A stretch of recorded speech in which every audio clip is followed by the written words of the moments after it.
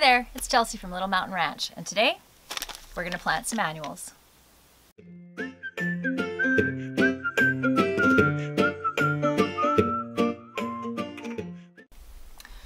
So the difference between an annual and a perennial is an annual you plant every year, and a perennial is going to come back for you the following year. So I usually don't plant a ton of these. I think probably I haven't started my own perennials by seed or annuals by seed yet, flowering ones. Probably when I do that, then I will plant more of them. But since I go to the nursery and I buy them, I don't do a lot because they're expensive.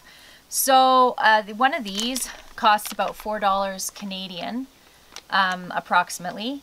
And I think I bought 36 or so of these. In the old wagon that I have that I'm going to show you, it's something that I just love. It's an original wagon from this property from about 100 years ago.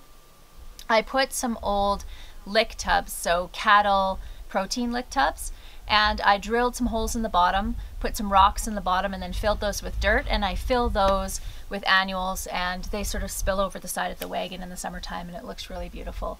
So that is something I'm going to do today. So I'm just going to show you guys how I do that. I have some old soil from last year in there, and I just add in some rabbit manure with some slightly composted hay. I just kind of dig in there, mix that in, cover it back up again, and then plant my plants right in there. And that way I don't need to fertilize throughout the summer. Generally with annuals, you want to fertilize every couple weeks just to keep them bright, especially with things like this. So these ones I just bought from the nursery, these baskets, they're beautiful. So with these ones, you do want to fertilize them because they don't have a lot of space in here. You can't really fit anything else, any like manure or anything like that, for instance. So using like a liquid fertilizer, you can even make a compost tea, which I will show a video of in the next couple of weeks, and use that to keep these nice and bright and lively. Otherwise, they kind of get a little dull, and they don't flower as much when you don't fertilize them. So I guess let's get to it. Through this gate, this is what I'm going to be doing today.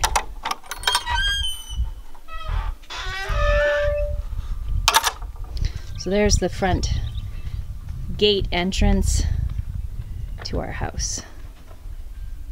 So what I'm going to do is, as you can see in here, there's all the old bits from last year. So I'm going to clean these out, all three of them, and then I have a couple out in the front here. So I'm going to clean these out and put in some composted, slightly composted rabbit manure and old straw. So you can see that in there. So I'm going to mix some of that in down below just to give some extra feed to these. I don't actually usually feed my annuals over the summer. I know you're supposed to, but the rabbit manure seems to do the trick. So that's what we're going to be up to today. Okay, so I'm up inside the wagon now, and I'm just going to rip out all of the dead plants from last year. Last year I had petunias in here, but I also had nasturtiums and sunflowers. So out these come. All right, gotta get the hair out of the way. So just mix all this up really well, and I pull a bunch of it to the side. And then I take some of my rabbit manure and I put that in. And I put it in a couple, probably about 3 or 4 inches down, so that it's far enough down that it doesn't, you know, you can cover it up with some nicer looking dirt on the top because it doesn't look very attractive. And also, but close enough to the surface that the roots are going to be able to reach it, no problem. So then I cover that back up again, dig up the other side,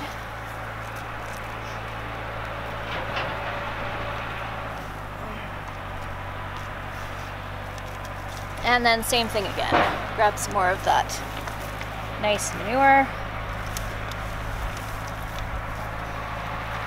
put it all in, and then cover that all up. And then I take some of my flowers. Look at the color of that, isn't that beautiful? And then I put in some holes to place them in. I'm going to put, let's see, 1, 2, 3, 4, 5 of these plants around the outside. So you just take them out like that. You can pull them from the top as long as you're gentle, or tip it from the side and give the bottom a little squeeze, and then it just comes right out. You don't want to cause a ton of disturbance to the roots. Stick it in, push the dirt around, and then push it down nice and firmly. So when you first put plants like this into a planter, it's always a little bit discouraging because you'll put them in and it'll look like not a lot of anything. There'll just be a few little tiny plants in there. But don't be discouraged, because it'll only take a couple of weeks for everything to really get going. And these grow surprisingly fast, especially if you have a little bit of heat.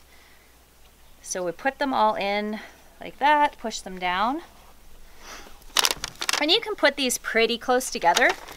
And if you are feeding it like I am by putting some manure, composted manure, into your bins, or if you're going to be feeding it with some form of liquid fertilizer throughout the summer, then you can pack them in even tighter, because they're going to be getting that extra feed. So just like that, it looks. So these ones, when I saw these ones, they're like a corally pink color. Isn't that gorgeous? So what I'm going to do with these is fit them in between here. So again, just to take these out, give it a little squeeze on the bottom, and they just pop out. Just be gentle, but you don't have to worry that much. They're pretty hardy. I shouldn't say they're not hardy to weather. They do, petunias particularly do not like the cold, but they, you know, a little bit of rough handling is not going to kill them. Bury them in. So bury them just to the top of where the roots are. Don't bury them further than that. Push them in, just like so. Okay, so up above there is where I have my petunias. Horses, deer, everybody loves petunias, so those have to stay out of reach. But down at the end here, I have a flower bin there, and then I have another one at the other end.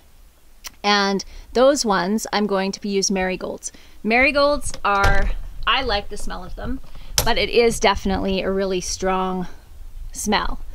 And the deer just don't like them. Neither do the horses or the cows. Sorry guys, just trying to get this all angled right. So this is the color I chose. I think those are really pretty. So if anybody has any other recommendations on plants that particularly cows don't like, please let me know in the comment section below, because I'm always on the hunt. And these are pretty, but they don't grow very big. So I wouldn't mind to have something in here that grew a little bit higher than these do. But it still looks nice, I think. Push it all down. And these little guys are a little bit hardier than the petunias are as far as cold goes. We're still getting some chilly nights here, so hopefully these are all going to be okay. Normally, this is the weekend I plant. I plant May long. I usually have everything in the ground by the end of this weekend. I don't know if I'll be as successful this year getting that done, because I have tons of stuff going on, things going on, but there, that looks nice. So we'll go around to the other side and we'll do the same thing over there.